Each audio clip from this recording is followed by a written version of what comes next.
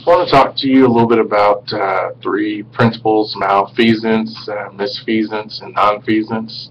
So, malfeasance would basically be committing an act that's unlawful. So, in a healthcare context, that could be so if one healthcare professional performs a task that maybe it's really supposed to be performed by a different kind of healthcare professional, they don't have the legal right to perform certain medical procedures, and they do it anyway, or just doing some breaking the law, basically.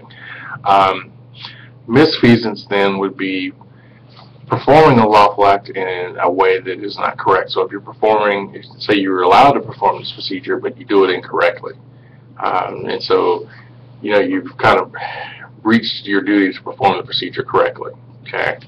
Nonfeasance, this would be just failure to take action. So if you didn't do what you're supposed to do, if your duty was to perform a certain type of medical procedure and you did not do it, that would be considered nonfeasance. So that's basically malfeasance, misfeasance, and nonfeasance in a nutshell.